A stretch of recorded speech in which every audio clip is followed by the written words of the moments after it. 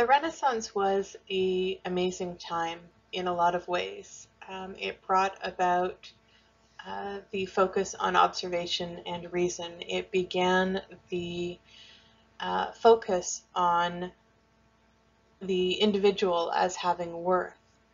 The problem was that the idea of individual for the Europeans, and when we talk about the Renaissance, although often we refer to it as a time in history, it's not specifically a time in history. It is a movement in European culture, in European science and art. And some amazing ideas came out of it. But the time period in which the Renaissance was found, and specifically the age of exploration, had a lot of really negative consequences for the people, the indigenous peoples in the lands where they explored. So in this PowerPoint, in this video, I want to go over some information about the First Peoples of Canada, both before contact with Europeans and after. So you can see some of the differences and some of the consequences in the way that the exploration and the colonization of Canada, whereas to the Europeans at the time seemed like the right thing to do, the Indigenous peoples of Canada and the United States and the Americas and Africa and India and all of these places where the Europeans colonized, it wasn't a good thing in a significant number of ways. We say, well, Winston Churchill said that history is written by the victors, and that has been true for a really, really long time. In Western society, there's this priority of written history over oral history or spoken history, with this idea that somehow writing it down makes it more accurate. But writing can be changed and has been changed. Think of the monks that were transcribing texts in the medieval period, like Beowulf, who took this. Beowulf was this sort of pagan story, pre-Christian pagan story, and the monks who wrote it down added Christian elements to it to make it a little more what they would call reasonable, more I mean, really more Christian. Think of notes that you've taken as a student. When you write it down, how many times have you written down something incorrectly, or changed what you've written down, or gone back and erased it and changed it to something else?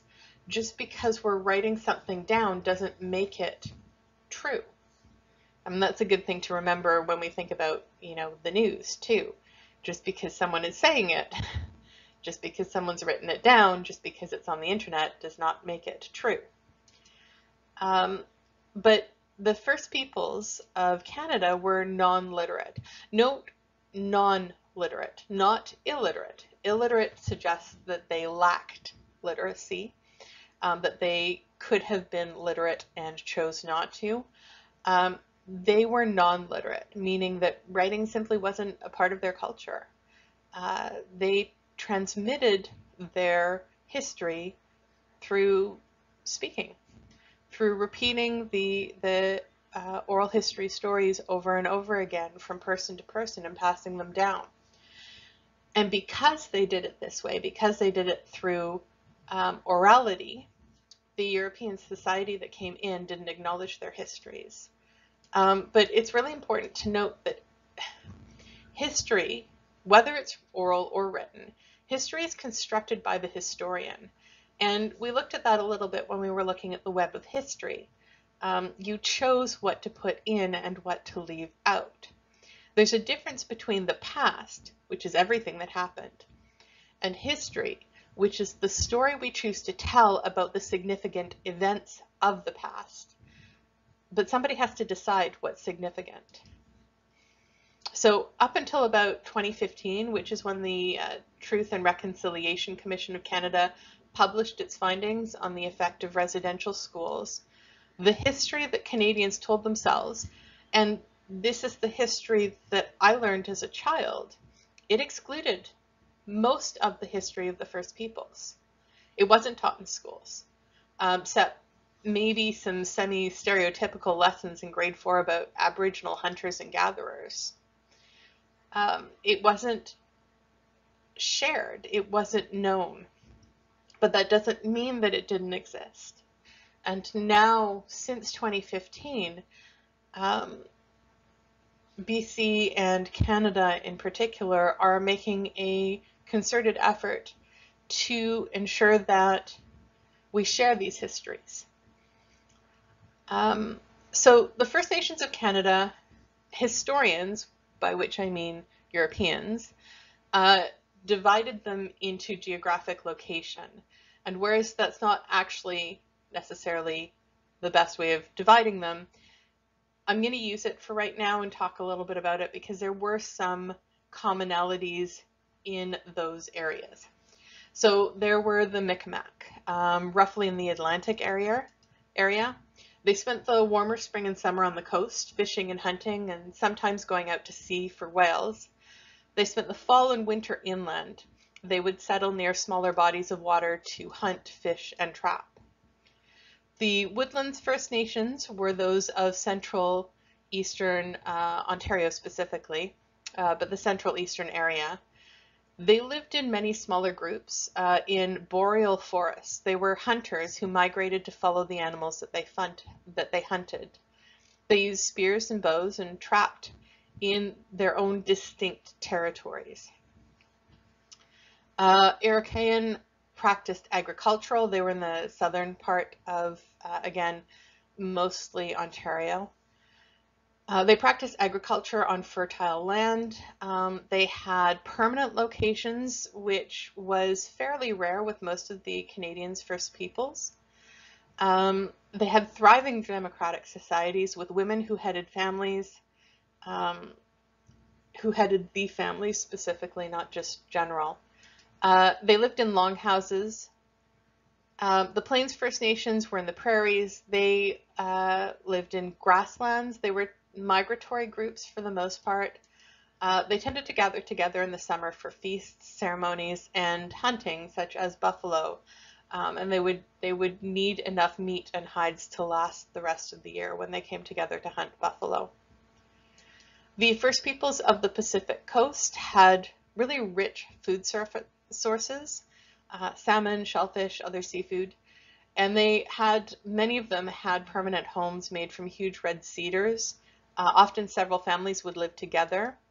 There was a distinct social system and aristocracy in most of the Pacific Coast First Nations.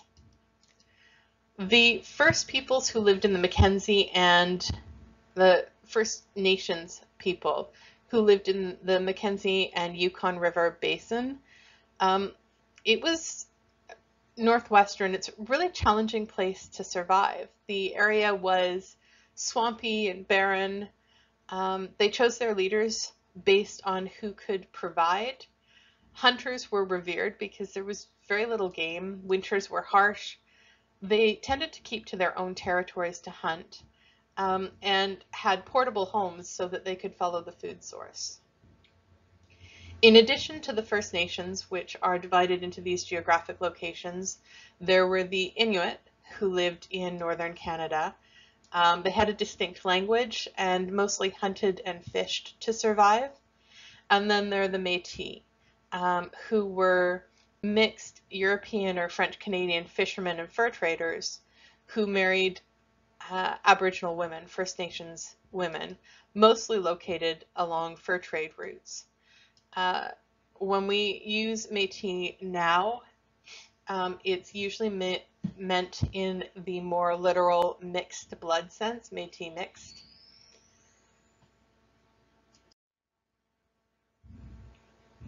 When you look at the map of BC, I want you to, like all of these areas that are circled in different colors, notice how much of the land was occupied when the first settlers came.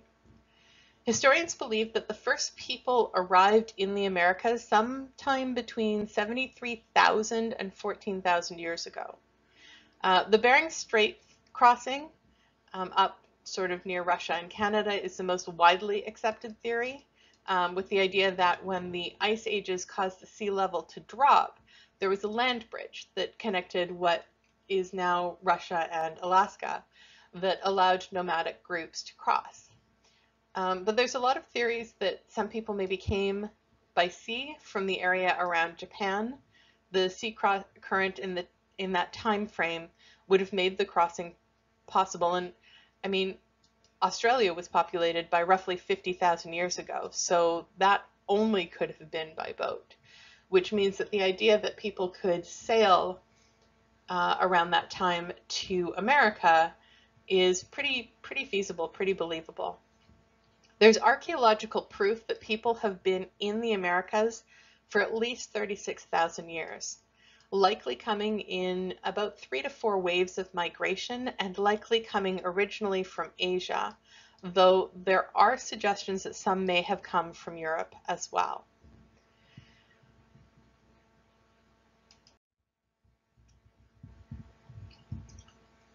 According to Dixon, who wrote a history of First Peoples in Canada, the Americas were one of the most complex linguistic regions in the world, which means, or at least it suggests, that the First Peoples were here for a very long time, because language is one of the slowest things to change. And in the 16th century, so 1500s, in the Americas, when Europeans were coming over, there were about 2,200 distinct languages, different languages in the Americas. About 50 to 70 languages in 12 family groups, 6 of which were exclusive to BC, around 700 to 1,000 CE. So linguistic theory, because of this, suggests that Canada was settled no more than 1,500 years ago, probably starting with the Pacific Northwest. Even if you look recently, like as of 1996, there were 36 distinct languages in BC. But when you think about that, in 700 to 1,000 CE, there were 50 to 70 languages in 12 family groups here in BC. And now there are 39 languages. In the 15th century, about 10% of First Peoples were on the Pacific coast. This is before first contact. There were 112.5 million First Peoples before first contact. To compare, in Europe, if we don't count Russia, there were about 70 million people at that same time.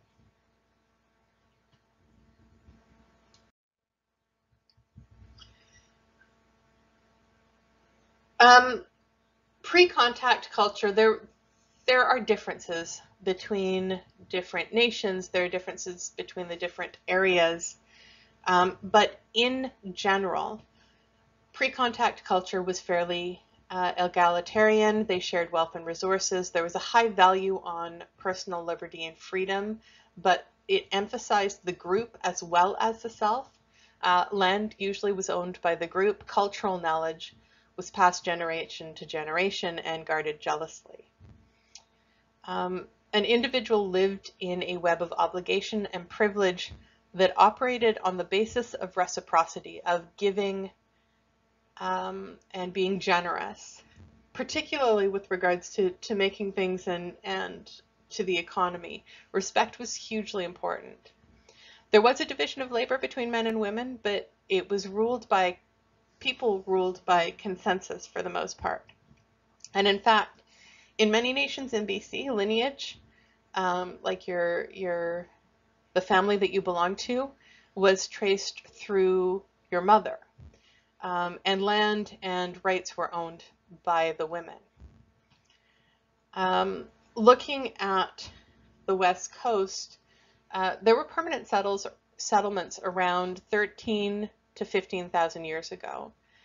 In the West Coast, many nations pretty much stayed in place because they depended on the sea for food, so they were less nomadic than other peoples. The first contact in Canada was with the Norse around 1000 CE. They found the Canadian First Peoples hunters and gatherers. The technology, when we talk about technology, we usually think things like computers or things like that, but technology can be just tools. And the Canadian First Peoples had an incredible wealth of knowledge about their own ecosystem and how to use it to their advantage, rather than having advanced tools. They just knew, they had learned, they had discovered a lot of information about the land in which they lived and how to get the best out of it. In fact, about 500 or more drugs that we use today were originally used by First Peoples of various places.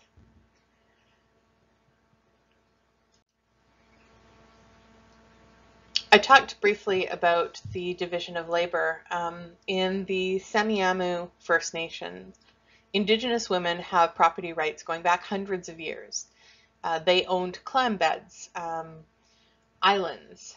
Women owned these back before first contact, owned these woolly dogs whose wool was used to make blankets. And they needed a place to put their dogs when they were in heat so that they wouldn't be impregnated by, sort of regular hunting dogs.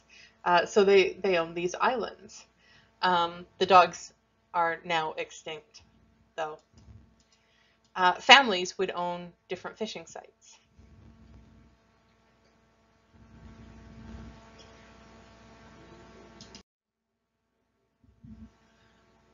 When we think about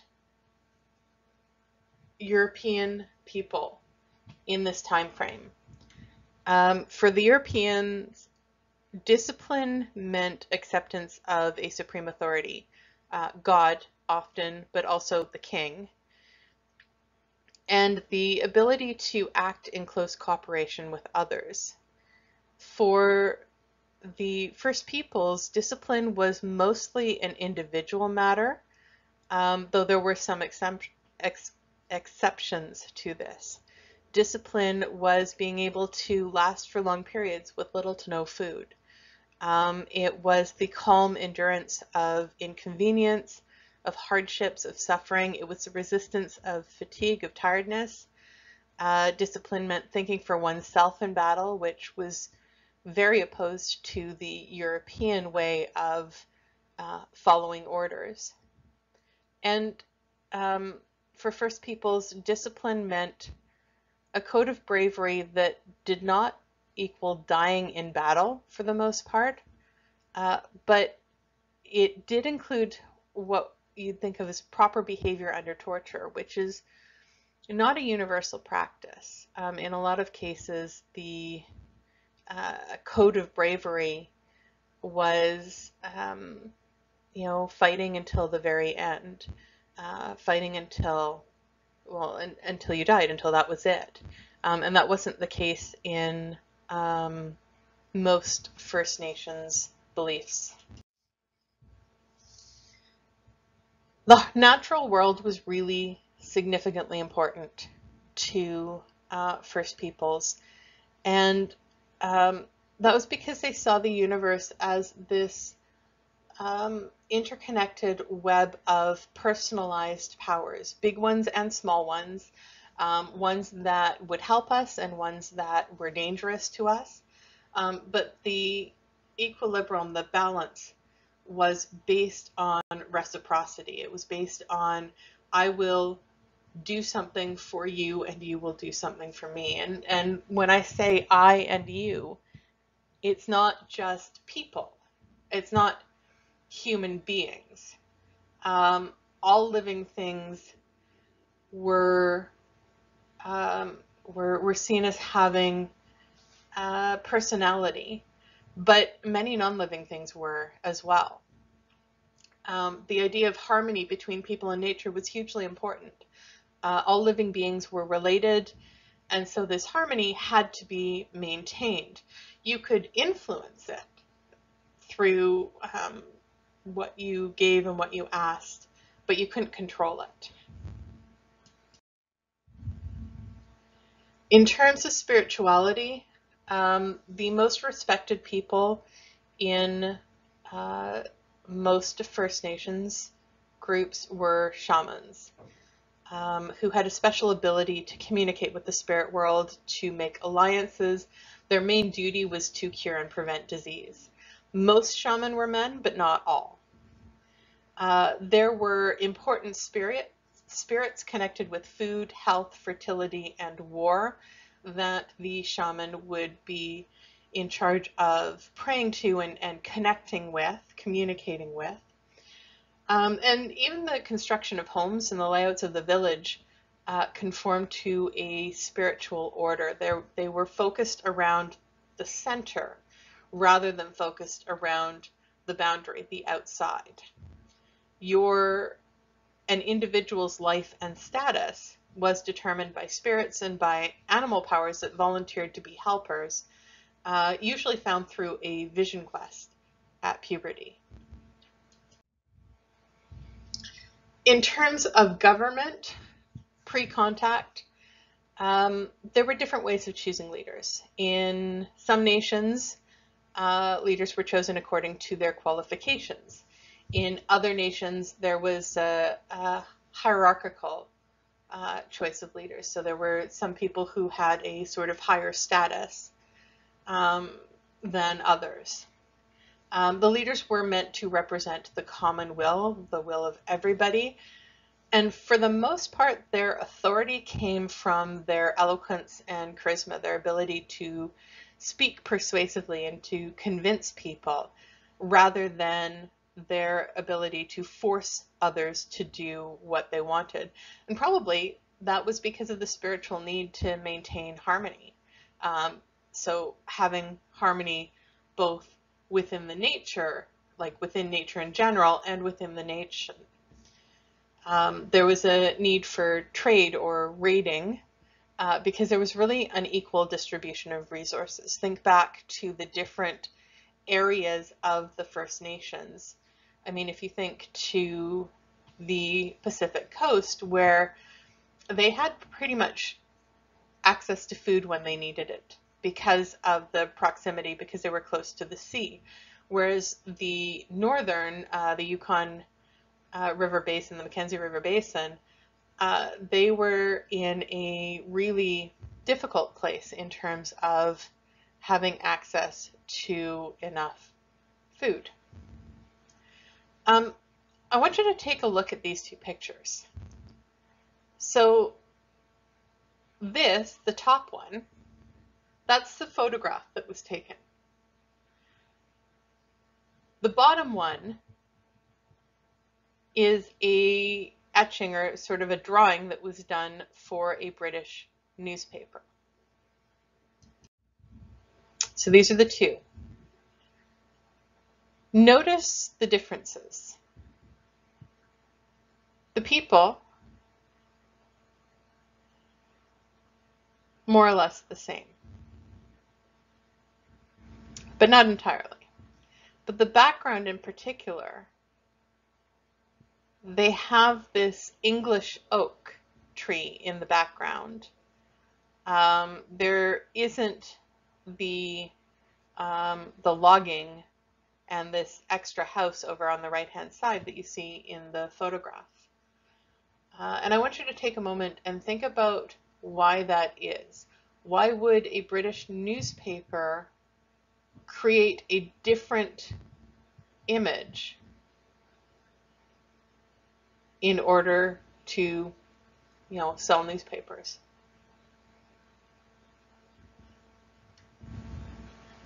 Remember that one of the things that the Europeans wanted at this point in time, and this is after, obviously, after colonization, but they wanted more Europeans to come over.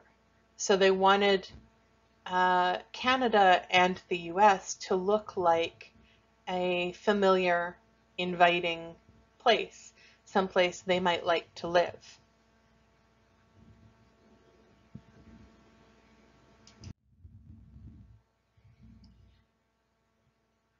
For most First Nations, generosity was significant. It was important, and it also sort of added to your status. So potlatches were basically feasts for hundreds of people who were coming to your territory. They showed your generosity. You would give fancy gifts to the most important people. You can see in this picture, toss blankets off the longhouse roof for others. And it also showed your power. It was a form of legal documentation of recognizing alliances or making alliances, of the transfer of power or property. Gifts were metaphors for words. And treaties, when you made an agreement, they weren't seen to be self-sustaining. They had to be kept alive. They had to be sort of fed every once in a while by ceremony and ceremonial exchanges. So when we're looking at these pictures and at this idea of the oral tradition, remember that we don't write things down in First Nations traditions. The law and the knowledge is passed on orally, spoken from word to word. So in order to have an agreement that everybody knows and everybody follows, you have all of these people who are here to observe the transfer of power or property. So they all know about it, and they can all communicate that, and they can all speak up for it in an oral tradition. So there were a lot of differences between First Nations. And I'm not just talking in terms of the geographical separations, but in each individual First Nation in any given area. But there were some commonalities as well. Most First Peoples practiced severe self-discipline. The goal was to acquire as much personal power as possible, but in service of your nation.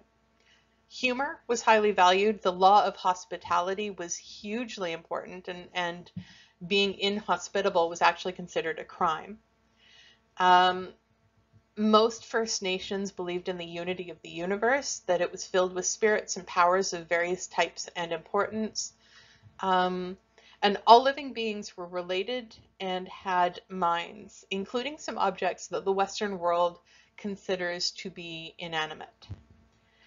There was a lot of attention to detail, and war wasn't so much for raiding, except on the West Coast. It was more for revenge, blood revenge, to build your individual prestige, and to capture prisoners, either to adopt into your nation or for sacrifice.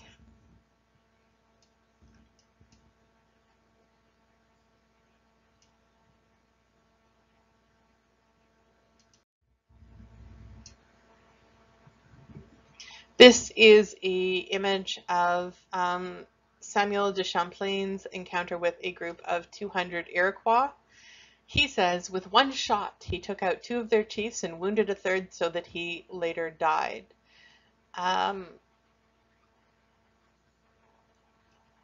This is a good example of thinking about perspective. This illustration is, would you say it's from a Western perspective or from a First Peoples perspective? And what would be your evidence for that?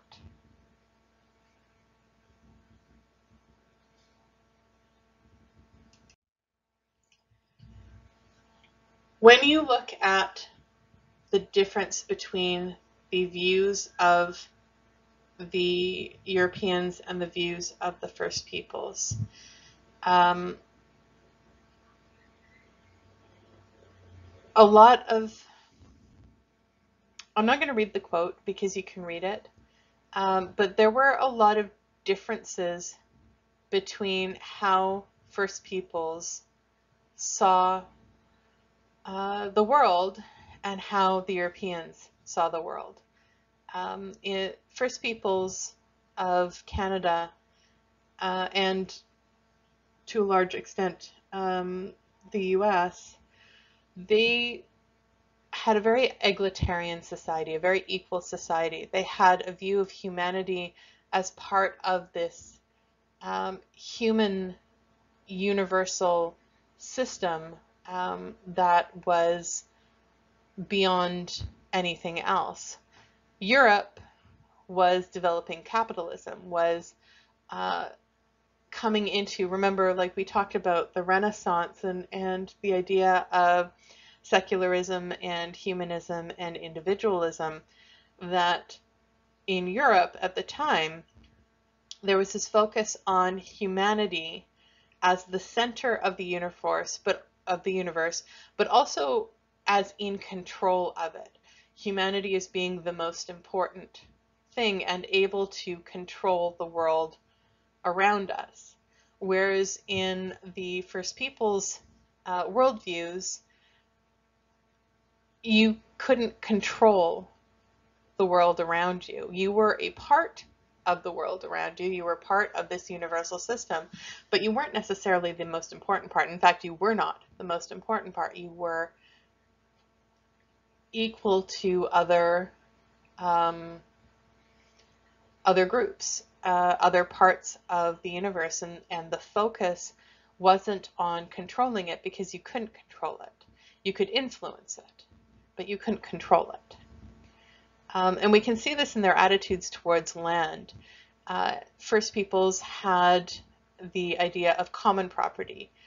Property was often owned by a group, either the nation or maybe a family, but not usually by the individual, whereas in Europe, land and property was owned by an individual.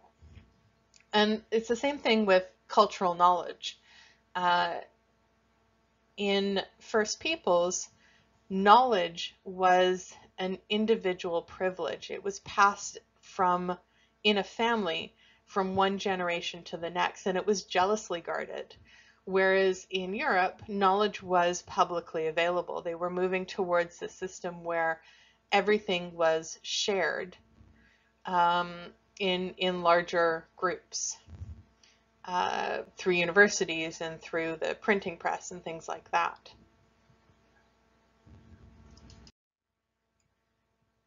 First contact occurred in the late 16th and early 17th century. When the Europeans came in, they believed that the First Peoples did not believe anything, did not have any laws, did not live by any laws, did not have any rulers.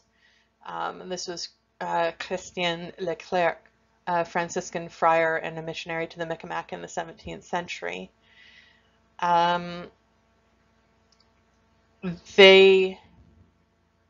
the beginning, they focused mostly on trade, and that did continue through the colonial period. Most of their exchanges were friendly. Remember, the First Peoples had a very strong focus on hospitality. So when these strangers came, the beliefs and the society of the First Peoples required, in a sense, generosity, required hospitality. That was hugely important. The Europeans, at least some of them, responded by kidnapping First Peoples to bring them back to the European countries as proof that they existed in the Americas, and also to make sure that they could learn European languages, Spanish or French or English or whatever, so that they could act as guide to the Europeans who were coming.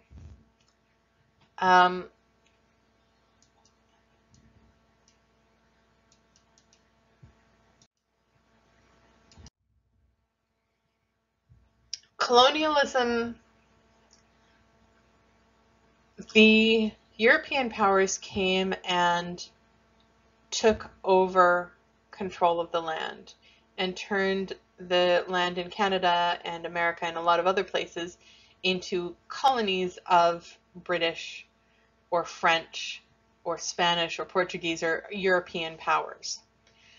And there are a few causes for that. Europe was expanding. There were more people. They needed land and resources because they were going through theirs at a fairly quick rate. So by taking over the land of the Americas and of Australia and of Africa and India and all of these different places, they could get some of the resources that they needed. They had very different ideas of civilization and how to live, both the Europeans when compared to the First Peoples. And when the Europeans looked at how the First Peoples lived, and this is true of the indigenous peoples of anywhere that they went, pretty much, they didn't see those people as civilized. They believed that the indigenous peoples were going to go extinct because they weren't civilized. They didn't know how to live in, quote, the world. And the Europeans, of course, did. So from the perspective of the Europeans, they were doing the right thing. They were making sure that their people had the land and the resources that they need.